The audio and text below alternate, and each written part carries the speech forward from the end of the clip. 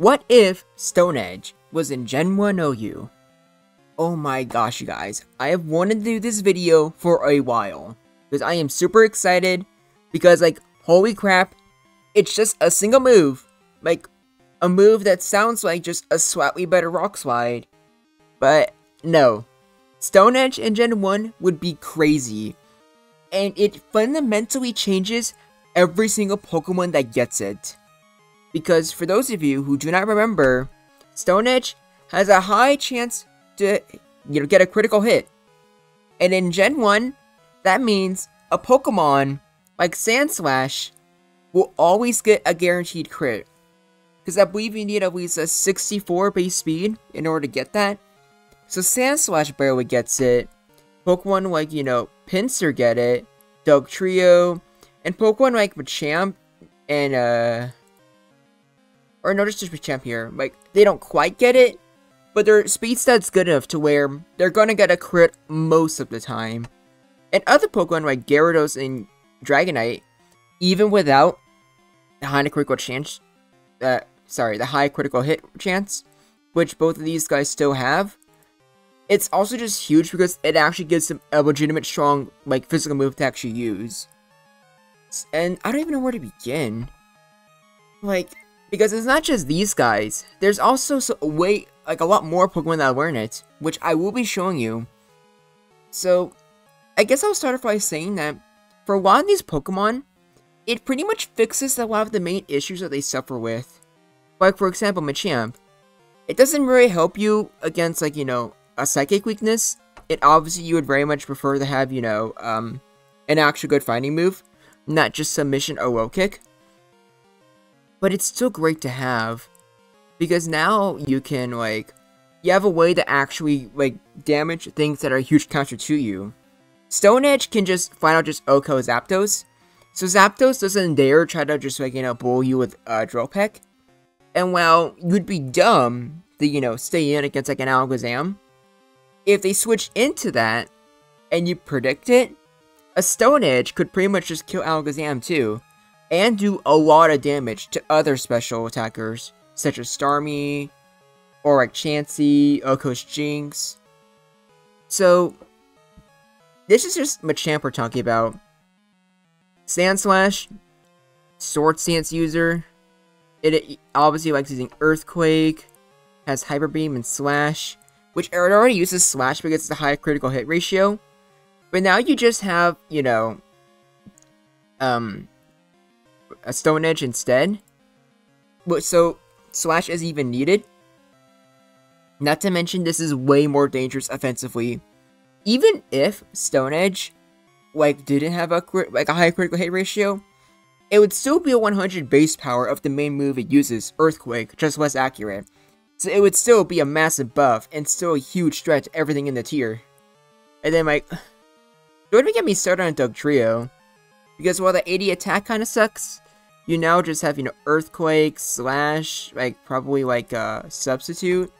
And now, Dugtrio is, something we can have a niche in Gen 1. Not sure if it would, because even though that speed's really good, that low HP and defense means, even though Dugtrio is a ground type, it takes a lot of damage from Stone Edge. And there are some other incredibly fast Pokemon that are already in OU. So, probably not, but it would become a huge menace in underuse. Gyarados, for the most part, has no physical moves it can really use. It has Body Slam and Hyper Beam, but that's about it. Which luckily, in Generation 1 at least, it has a 100 base special. So not the worst thing in the world, but now that it has Stone Edge, it now has just an insanely powerful physical move, along with Hyper Beam. Except it actually has super effective coverage. Not sure how relevant it actually is in Ubers, or not Ubers, underuse. I guess you now OHKO, both Dewgong and definitely Articuno. At least I think you OHKO Dewgong. I'd be surprised if you didn't. And you also just do a lot of damage to just a lot of the waters, normals, etc. Just a really easy move for you to spam. And at least when it comes to all the Pokemon here, Dragonite and Pinsir probably benefit the most. Because Pinsir is already sort of decent, like, not enough to be on the viability ranking, but with sword stance and powerful moves like Submission, Slash, Hyper Beam, Body Slam, and Bind, it, you know, if you can manage to get sword stance up, it can do a lot of damage. But a big issue it suffers from is that it gets just completely, you know, walled by Gengar, only having fighting and normal moves. So that's why Stone Edge comes in perfectly. Not only is it a guaranteed crit, but even if it wasn't, it gives you something to hit Gengar with. So you probably don't bother with Slash anymore, as Stone Edge is just a much better version. And then, like, maybe, like, Bind, and then, like, just your choice of whatever move you want, whether it be a Hyper Beam, Body Slam, or Submission. Overall, just really good. And then Dragonite is by far the best one here that can use it. Because just like, Pinsir here, he suffers a lot from, you know, Gengar. Because he has, like, moves other than normal moves, but they're all special, like Blizzard, Fire Blast, Thunderbolt, all of which Gengar can tank with its high special. But now with Stone Edge, you would just use Agility, Stone Edge, Wrap, and then Hyper Beam. And now you can just bully everything in the tier. You have something that you can hit Gengar with, and you're probably outspeeding with Agility. It doesn't kill Gengar, but you don't really care too much. And now you don't even need to risk Hyper Beam. Now you can just, you know, wrap something, and then you know for a fact that Stone Edge will be a guaranteed, you know, crit. And you don't have to worry about them switching to something else. Because even if they switch into something else, they're going to take a decent amount of damage from Stone Edge, and then you can just wrap them again. So then, like, the cycle just keeps continuing. I'm not sure if it would make Dragonite an OU Pokemon. I'm still very skeptical. Because, while Stone Edge would help it a lot, at the same time, it would be a massive hindrance. And there would suddenly be a lot of Pokemon in the tier that would have Stone Edge. And obviously, even just looking at all the Pokemon here, Stone Edge would be a guaranteed KO. Which, you know, Dragonite really doesn't appreciate. So moving on to some other Pokemon that learn it. We have some fighting types, more ground types. And even Onix can take a big advantage of the move. Also, while they're not here, just keep in mind Nidoqueen's also a thing. And Nidoqueen would basically just be like, Nidoking, I'd imagine, but for PU. Not actually sure how good it would be and how much they would use it. But I already know that, like, you know, NU has a lot of fire types, like, you know, Ninetales, Charizard, and Moltres. And I would imagine, like, especially for, you know, the fire flying types, Stone Edge would be an OHKO regardless. But I think you definitely appreciate having it. And it probably would be just a massive blow to the fire types as a whole. And for the fighting types, just like with, you know, Hitmonchan, or not Hitmonchan, Machamp, like, they benefit a lot from having Stone Edge, just really good coverage to help them against those flying types and the psychic types with low defense. But the difference between Machamp and these guys is that they actually have just guaranteed KOs. So now you have something like, you know, like probably Hitmonlee with Stone Edge, High Jump Kick, Substitute, and Body Slam.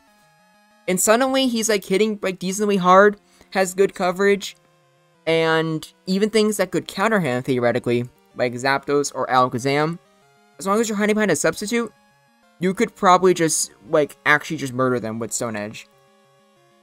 Hitmonlee maybe has a niche in Gen 1 now. I kind of doubt it with Hitmonchan, but who knows? Golem, just, he's using every single tier, and he has a little bit of a better speed stat than Rhydon. So he has a... I'm actually not sure how much that changes the crit rate. I definitely don't think it's anything relevant, but something to consider at least. Amistar, even though it has a base 60 attack, with Stone Edge, it's basically, you know, 120. So it's almost like a reverse Kingler in a way. So now you just have a rock-water type that can just do a ridiculous amount of damage on both the physical and special side. So, and even like I said, Onix. Onix has a base 70 speed, so Stone Edge is a guaranteed, you know, crit. It's quite literally its only move that actually does decent damage, but still, you have, you know, Stone Edge, Earthquake, Explosion, Bind. It Is it great? Absolutely not. Like, that defense is nice. But, you know, you have at least one move that can do decent damage along with Explosion. So, maybe PU Onix becomes slightly better. Considering how many other Pokemon get Stone Edge, though, probably doesn't help too much. But I think Onix appreciates it. Like, in a way where he's like, at the very least, I think Bruno, you know, like, becomes like 1% more difficult during his gym battle. Or Elite Four battle, I mean. But I'm just stalling at this point. We need to go over the big four. The 4 Pokemon that I think would just be so overpowered that it would either break OU or it would just even end with some of them even getting a ban. Because we have Tauros, Rhydon, Kabutops, and especially Aerodactyl. These 3 would definitely be OU, and they would be like the top. Tauros is already the best Pokemon in the game, but Stone Edge fixes a lot of the problems that it usually faces. Because a lot of the time, there are checks to Tauros. It just depends on what moves you use for the 4th move, determines on how good you do against them. Like, for example, Cloyster, with its high defense, it's very annoying for Tauros to face, since Tauros can't hurt it that much without a crit.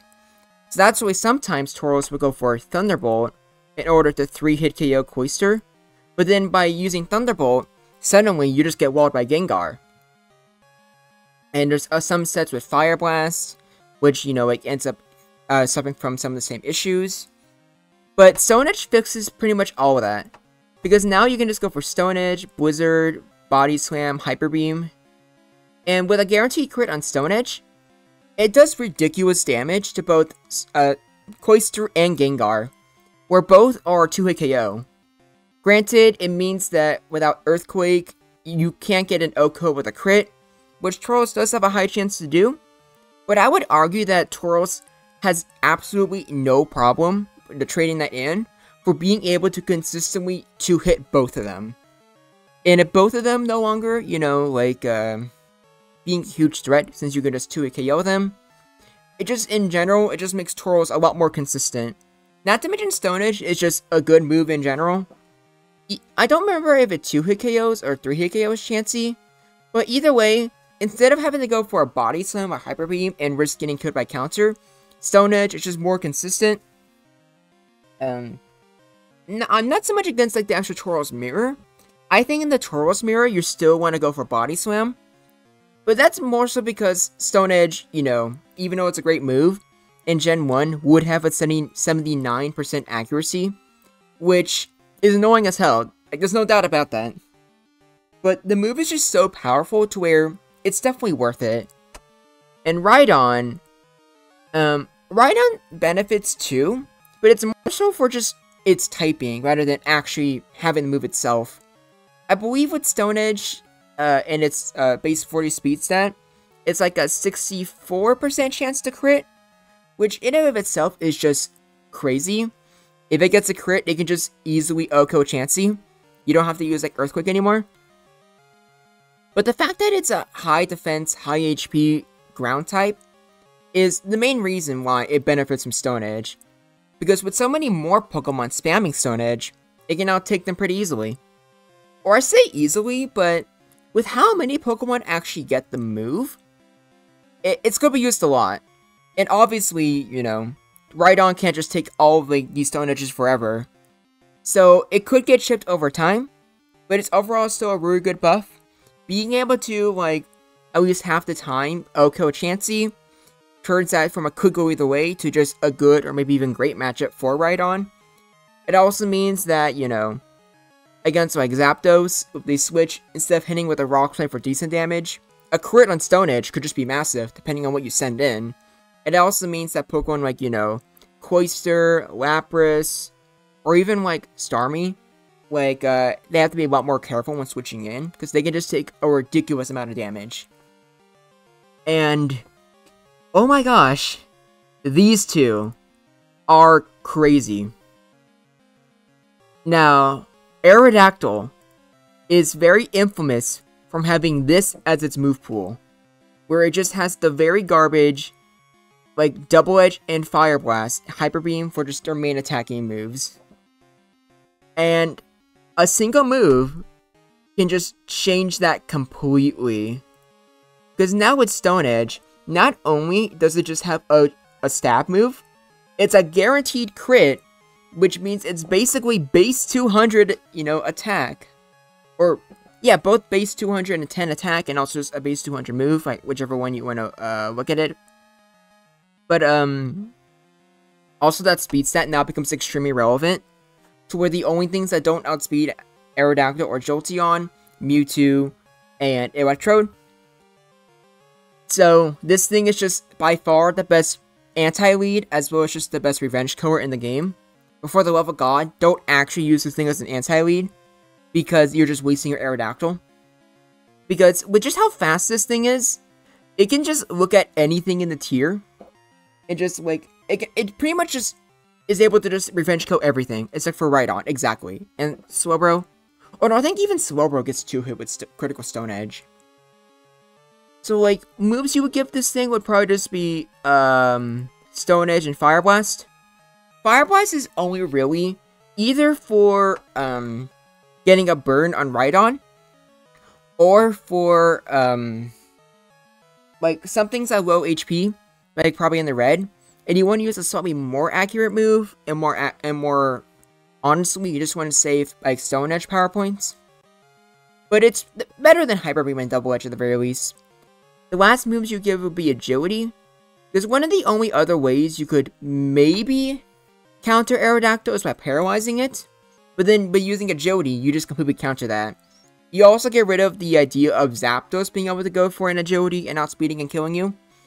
And the last move would be Substitute, which I think you would may even spam more than you would Stone Edge.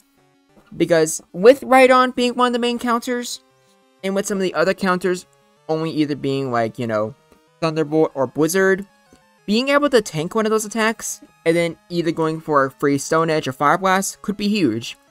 Especially for Rhydon's case, because Stone Edge, it's still 79% accurate, so you have, like, Zapdos hiding behind a Substitute, and there's a good chance that Stone Edge might miss, which means Aerodactyl has more chances to go for Fire Blast, which could potentially burn, Rhydon.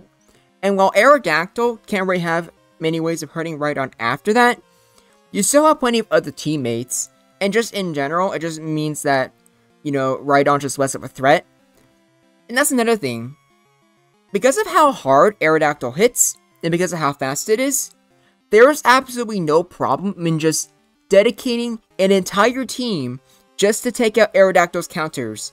Same way how, for the 5 minutes that Shedinja was in National Dex OU, you just had entire teams that only dedicated towards, taking out Terra, Electric, Air Balloon, Shedinja.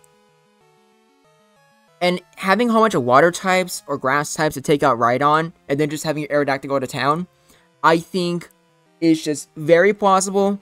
And I think that Aerodactyl could actually get banned. Not that it would be the most overpowered thing in theory, because in theory, you still have Jolteon, which can probably just OHKO with Thunderbolt or paralyze it.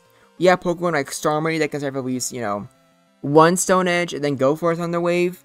But I think in execution, always using Aerodactyl as a revenge killer, and more importantly, like, the checks it has being just, probably just crumbling in execution, because again, it's not just, Aerodactyl that I don't have to worry about. There would be a lot of Pokemon that would have rock moves it would have to switch into. So I just don't see it being very fun. I see Stone Edge power creeping the entire tier, and so many, people getting annoyed and getting cheesed. Not just from, being hit with a very powerful move, but also losing games because you're using Stone Edge. And y'all know how it works. If it's not 100% accurate, it's 50% accurate. Unless your opponent is using it, then it's 200% accurate. And that's not even, like, the only Pokemon I think would be OU. And yes, Aerodactyl would definitely become OU overnight. But so would Kabutops. Because Kabutops pretty much solves a lot of Aerodactyl's problems, where, well, only the one it really suffers from, that being, you know, terrible Rhydon matchup. Because overnight, Rock and Water is the most terrifying stab combination in the game. If you have both of these, you pretty much can just damage anything and everything.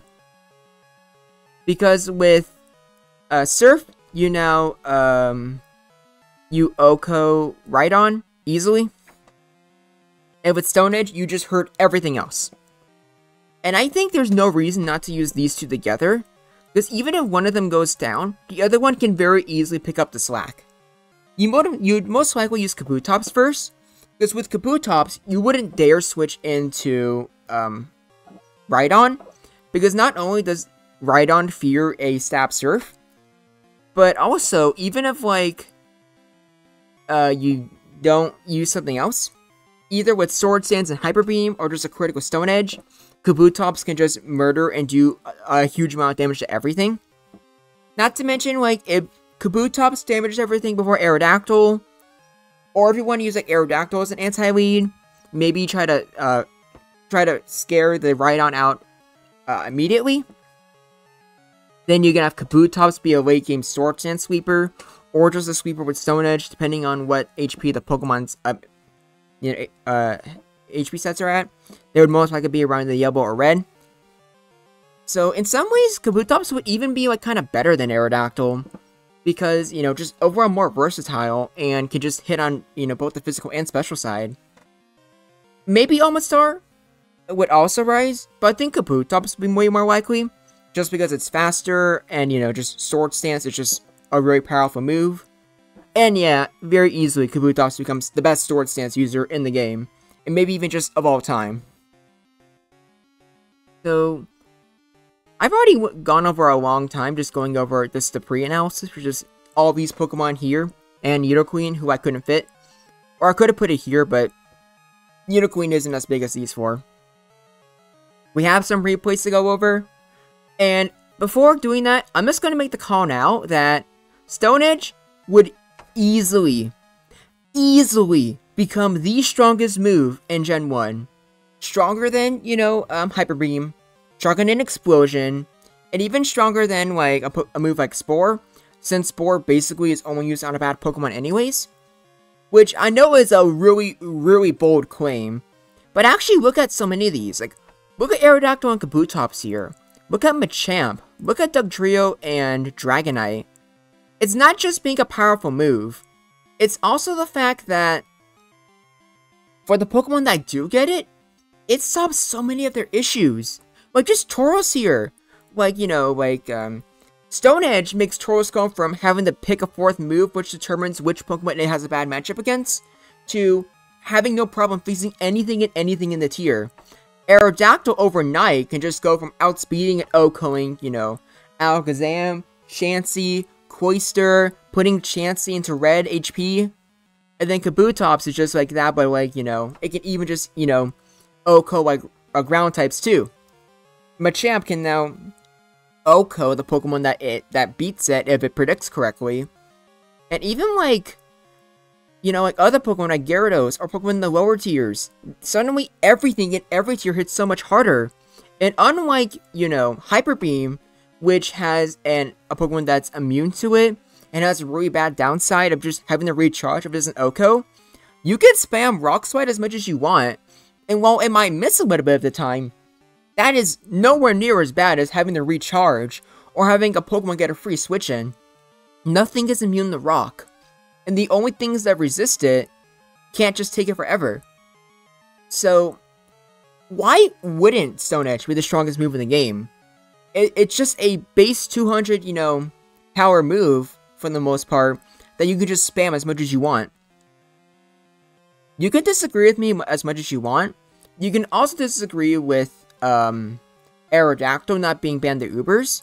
But keep in mind, Sneasel was just banned. Regieleki was banned just from getting a new move, basically. Other Pokemon have been banned for less.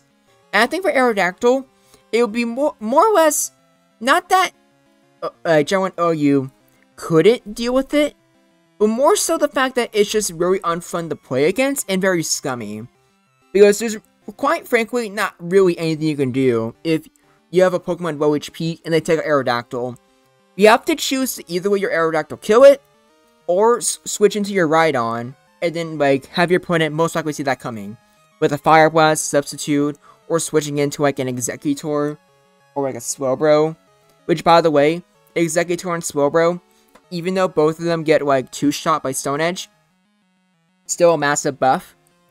Because with Pokemon like Chansey and Jinx taking a huge, downturn, because of just how easily they just get damaged, I think lead Pokemon, or just like the game in general, would lean way more towards being bulky. So I think that Executor would probably be like a better lead than like Jinx or Alakazam or even Gengar. And I think Slowbro could just be good because you have like, again, something like Aerodactyl, they switch into their Rhydon, you switch into Slowbro, and suddenly Slowbro just has a free opportunity to go for, Amnesia, which in of itself could cause a whole bunch of problems. So, like, tell me in the comments if you think that Stone Edge would get banned, because if not Aerodactyl, I can even see the move itself being just a huge problem, and everyone just having to get rid of it. But, it'd be impossible to tell without actually, testing it out. And one day I would like to do a Generation Jumble, which is moves, but, not anytime soon. Which, by the way, don't forget to go in the description, go on Google Doc, vote for the Pokemon you'd like to see in the Generation Jumble. And let's finally go on to some of these replays. We only have 6, but they're, a little bit longer than normal. Are we some of them? Are we starting off with the boy himself? Oh wait, no we're not. We're starting with Machamp. I forgot about that. And like, yeah, look here. Like, Stone Edge just O-coded Zapdos pretty easily. Oh well, Alakazam, revenge code. Imagine if the Zapdos just switch into Alakazam. Suddenly, Stone Edge kills, and even if Zapdos goes for Drill Peck, Stone Edge would just code the Zapdos too. And taking out like a Zapdos and an Alakazam with a freaking Machamp, that's a good trade, I would say. But maybe you can disagree with me if you want. And then Cloyster versus Tauros. Like, look at this. It does 61%. Even if Cloyster goes for Clamp, it doesn't really accomplish anything. And Stone Edge does, like, even more to Gengar.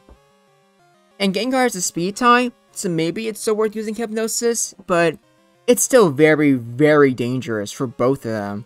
And Cloyster just has, like, no real reason to, like, go for the matchup in the first place. Tauros, in just one move, just took out 2 of, like, the main Pokemon that can take it on in Gen 1 OU. And that's insane. And then Kabutops. But Kabutops already has a niche for being able to O-code Tauros with, just, like, Hydro Pump. Or not O-code, 3-hit KO. But here, it doesn't need a 3-hit KO with Hydro Pump. It can just use Stone Edge instead. And you're probably wondering why I went for Stone Edge and not Earthquake. And that's because, like, again, Stone Edge would probably be the better move just throughout. So, in all reality, Tauros wouldn't even, like, use Earthquake as much as it would anymore. It would almost always rather use Stone Edge. Unless for, like, Kabutops exactly. And if that's the case, it just means the Kabutops matchup against Tauros is even better. Maybe even going from, bad or could go either way to just good. If it only has Stone Edge to really hurt, Kabutops with. And Kabutops hits a lot of other stuff too. Oh boy, my voice is starting to get out. I need a... Oh boy, I'll deal with this later. And then, like I said for Chansey, Stone Edge, it just O-codes with a crit, which is very likely, even for a slow Pokemon like Rhydon. No, granted though, Chansey's so faster, it can crit too, not to mention it can just, like, freeze Rhydon. So it's still not a matchup where Rhydon always wins, but I think it now goes from a could go either way in Chansey's favor to one that's in Rhydon's favor. And then with Dragonite, it can go for Agility, so it doesn't care about Paralysis, and Gengar doesn't really care about either. Now granted, Paralysis is still very annoying, so you're still going to get a lot of free turns, which is nice.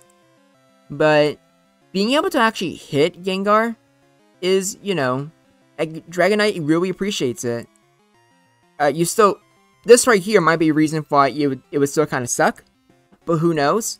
Maybe, maybe I just got very unlucky with that replay. But I still don't think Dragonite would be OU, especially with, you know, like Aerodactyl not being a mainstay. It just makes it even harder for Dragonite to get the opening it needs. And then Aerodactyl himself, look at that. Look at how much damage it does to Chansey. That's just ridiculous. And it OHKOs like Cloyster too. And just hiding behind a substitute.